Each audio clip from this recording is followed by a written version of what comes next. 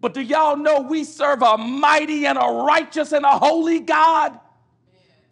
And he does not put up with part-time love.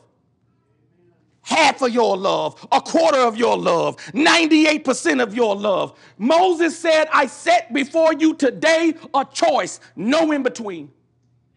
No in between. That both you and your descendants may live. If you're not going to live for Christ, the chances of your descendants living for Christ are slim to none.